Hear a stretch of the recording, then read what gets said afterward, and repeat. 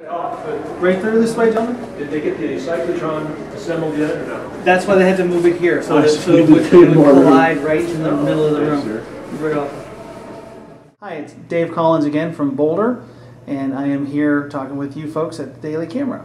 We're in the Millennium Harvest House Hotel, and I am actually now, from Bellman, I am now the front desk supervisor, so I did get a promotion through this wonderful year of 2010, and I'm interviewing for a management position here at the hotel. So whoever thought that being a bellman would turn into getting back into management? But it's a lot of fun, and I really enjoy it. And as I mentioned before in other interviews, it's really meeting the people and seeing where they're coming from, you know, all across the country and why they come to Boulder. Some of the things that have happened in 2010 for me, we all met back in March, I think was our first interview. And throughout that period of time, I've had a lot of ups and downs. I've been on a number of interviews. I've been on a number of final interviews, all different kinds of companies, different positions from sales to sales management to operations. So it's been kind of a whirlwind with my career and not knowing really where things were going, but kind of chasing after the things that look to be the best. Some of the other ups and downs for the year, I started a wellness industry business and a health industry business, so they're kind of get fit and make some money, which is a lot of fun. I've signed up for a triathlon in the spring, so that's going to be a big challenge. So I always think you should have a big goal to go after to keep yourself motivated. And you know, I recommend everybody get out and do some exercise because it just reduces stress, makes you feel really good. And if you're in a tough spot, what better way than some good endorphins rolling through you to make you feel fantastic.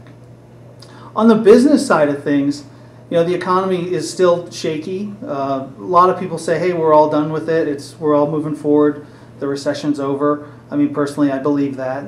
I still think people are hesitant to hire as much as they could because they're not sure just what's going to happen. And so I can completely respect their feelings, and you know, people know their industries and they'll know what's best for them. Actually, goals for 2011, it's a great question.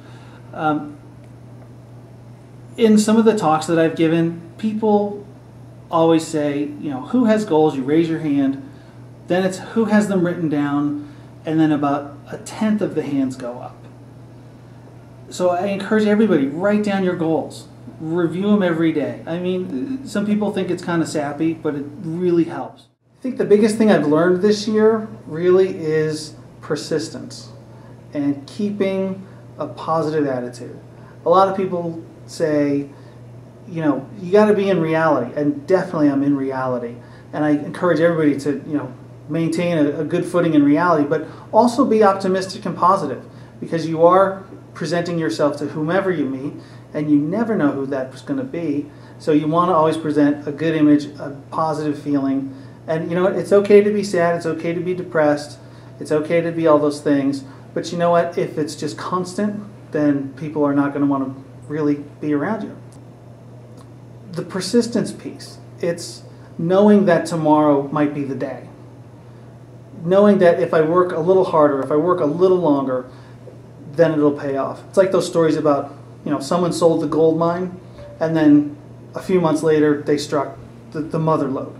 And I just think that's what life is like for a lot of people. They just need to keep going and just persist a little bit longer, and then they'll see the light at the end of the tunnel, or find their vein of gold.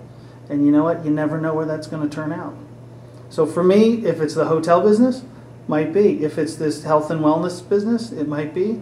If it's going back into corporate America, that might be too. So I'm following a couple of different paths and just going to see where things go. And I'm really excited about it.